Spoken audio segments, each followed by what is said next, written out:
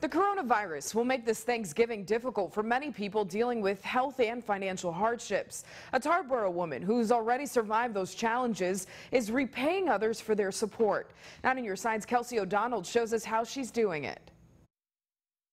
Natasha Parker is no stranger to giving back to the community. It's her way of saying thanks to the people who helped her when she had no one and no place else to turn. God, He given me favor with Him. Once He given me favor with Him, He allowed me to have favor with other people. The favor Parker is talking about is overcoming both a health challenge and a financial hit. Oh, I'm about to cry.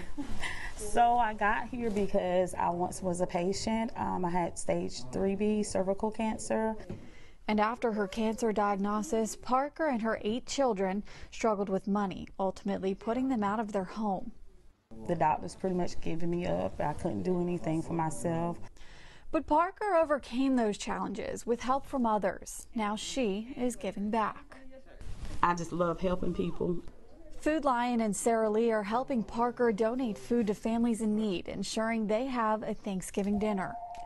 All of the food is either donated or bought with the money from her own pocket. She says she never wants anyone to have to deal with the struggles that she did. You can learn more about how Parker has overcome her challenges and is showing her gratitude. Just visit WNCT.com's online originals page. In Tarboro, I'm Kelsey O'Donnell, 9 on Your Side.